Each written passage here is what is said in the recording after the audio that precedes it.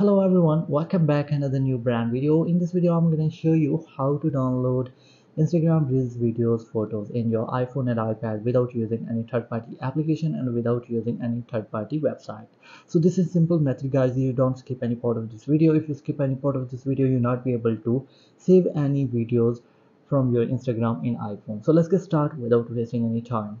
Now guys, first step is open any browser in your iPhone. In my case, I'm open my Google browser. Now you just search here this one website, theme point. Now after that, you will go to this one site and type on three lines at the right top corner. Now go to iOS shortcuts and you will get a lot of many shortcuts related to your iPhone. Now simply go to second page and you will get this article. This article download Instagram Reels videos on iPhone without using any third-party apps. Now scroll down and so guys you will get these shortcut. First shortcut name is R download and second shortcut name is Yas download. Actually Yas download is working every time. R download sometimes is not working. That's why we are prefer Yas download. So simply press Yas download and you will get this shortcut in your iPhone.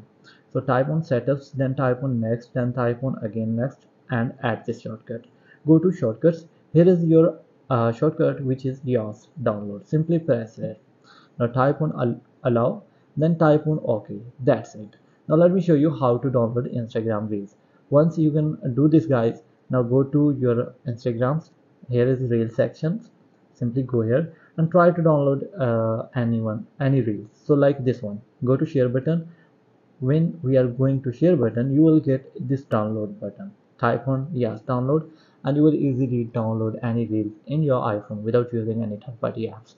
So this is a simple method guys. Now it's asked for you 3 to 4 times, so you're just giving the permission, and after that you will easily download any reel in your iPhone.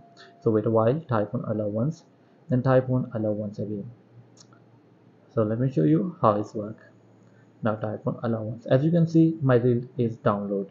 So let me show you. When we are open our camera roll, it's showing me here. Now you can see. So that's mean this method is properly working. Hopefully guys, after watching this video you will all know. If you have any problems, so please let me know in the comment box. Thanks for watching. See you in the next video.